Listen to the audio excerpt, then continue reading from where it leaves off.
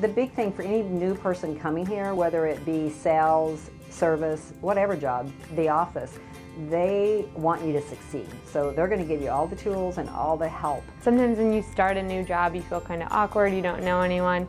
Everyone just made me feel like a part of the team. The training process is really easy and they broke it down. Everyone was willing to help out.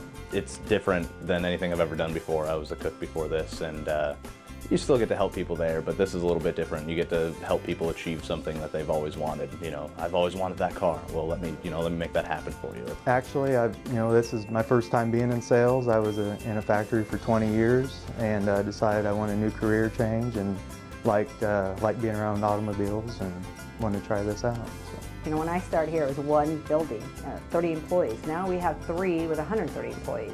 So they're all about the community, but yet also for employees to grow and stay here, hopefully, with us.